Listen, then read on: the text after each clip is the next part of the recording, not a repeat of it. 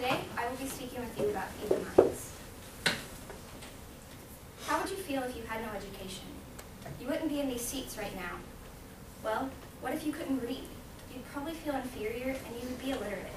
But would you even know what those two words mean? At Feed the Minds, people are helping those who can't read or get the books that they need for the education. I've done much research over Feed the Minds as well as read many reviews.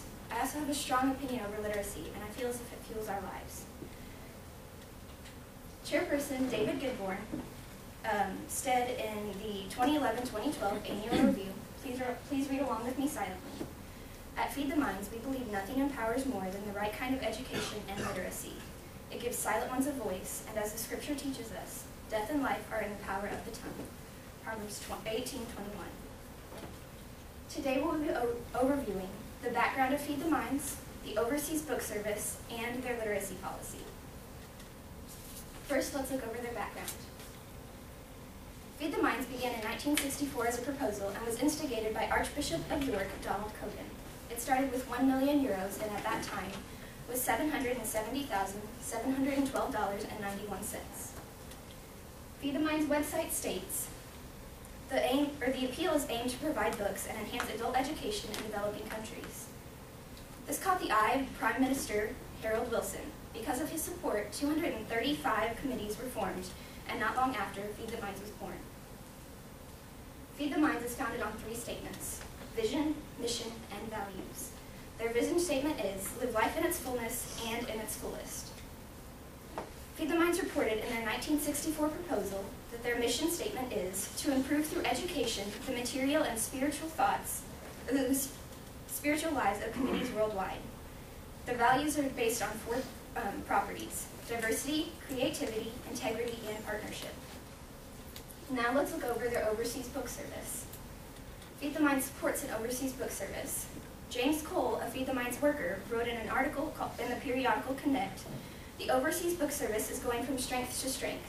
We collect quality theological books and distribute them for free to more than 100 Christian colleges in a year, developing countries. Participating colleges from all denominations select titles from our catalog to stock up their libraries and strengthen their community-based work." The main goal of this connection is to further their education by giving books. Most of these books go to colleges in Africa, Latin America, and Asia. They already have their basic education. This is just furthering it along. Feed the Minds is also involved in a literacy policy. The literacy policy overviews full aspects and terms of their literacy work. Their literacy policy, revised in 2012, reveals the written word is increasingly important throughout the world, yet literacy levels remain low across much of the global south.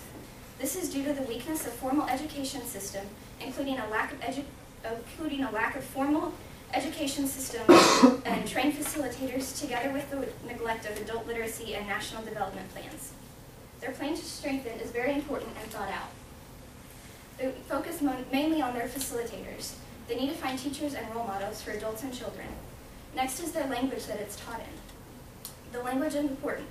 After they become more advanced, they're able to read global news. This also helps with their employment later on. Next is how it's taught. Most of the time it is participatory interaction, which is discussion and questions. The other is school-based curriculum. Lastly, the literacy policy focuses on what these people do with their newfound talent. The policy states literate adults, for example, are more able to read up-to-date health info.